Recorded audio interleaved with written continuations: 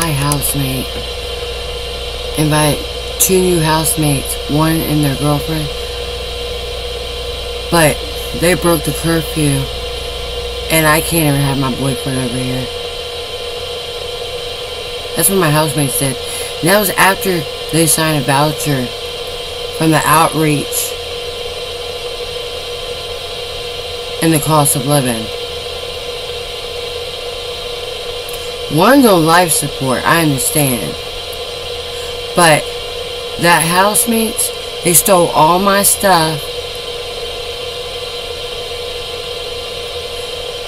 And they threw away all my fucking food of my congregator.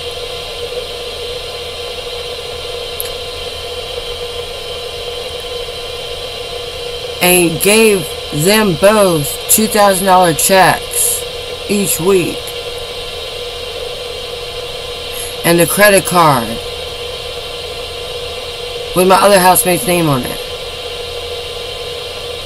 And two vehicles got stolen because my housemates stole the fucking vehicles, never returned it.